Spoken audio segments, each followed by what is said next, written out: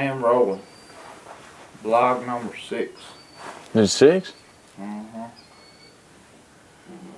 You sure? Pretty good. I'm cold now. Loosen up.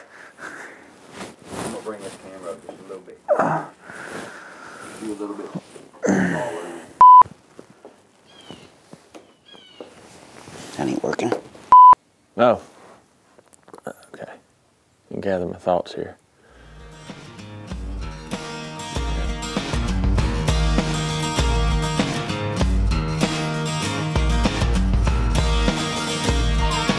Monday, we arrive at the camp of the Cottonmouth. Cottonmouth, it was busy this week. Week 8, 5, 6, 7 at Cottonmouth, I can't even remember.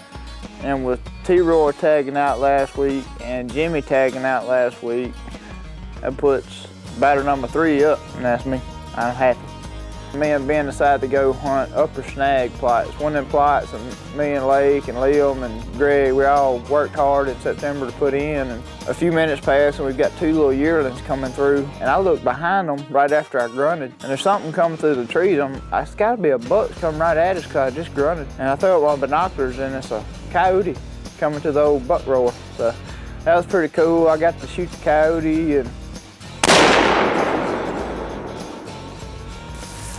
Oh, good.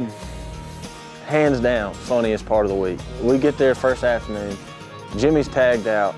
So Jimmy's itching, you know, he can't just sit at the camp house and do nothing. So he decides he wants to go duck hunting. So he's got this grand idea that he's gonna scout for ducks.